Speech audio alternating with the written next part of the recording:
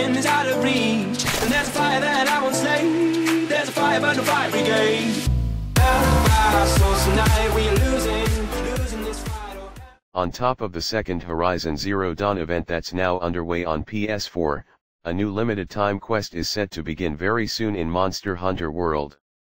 Capcom is kicking off the Wiggle Me This event quest on both PS4 and Xbox One later today, March 1st, and it gives players a chance to create a rather distinctive headpiece. The Wiggle Me This event runs until March 8th. It's a 6-star quest set in the Coral Highlands, and it requires a hunter rank of 11 or higher to accept. Rather than having to slay a specific monster, the object of this mission is to deliver 10 wigglers, the slender, worm-like creatures you can find protruding from the ground in the Highlands.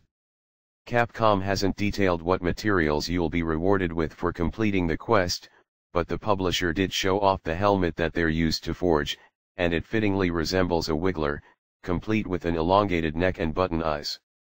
You can take a look at the wiggler helmet below. Players who picked up Monster Hunter World on PS4 can now take part in the second Horizon-inspired event quest, The Proving. That mission follows Lesson of the Wild, which ended on February 8 and rewarded players with materials to create a set of Watcher Palico armor. The Proving will be available until March 15.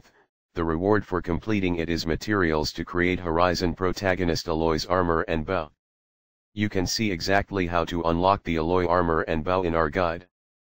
Capcom has posted the full schedule of Monster Hunter World's event quests on the game's official website.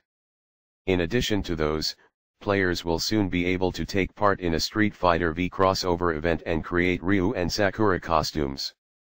The former was briefly available early for PS4 players who have Street Fighter V save data on their consoles.